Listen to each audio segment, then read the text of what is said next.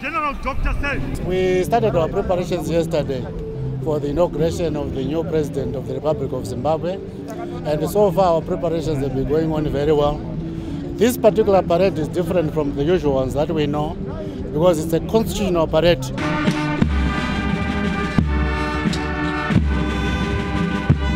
On the parade we only see members of the Defence Forces, Army and Air Force, because this is a parade for the Commander-in-Chief of the Zimbabwe Defence Forces, who is now the new President.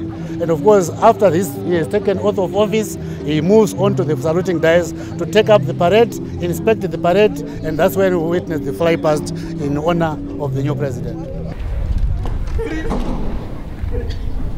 Air Force.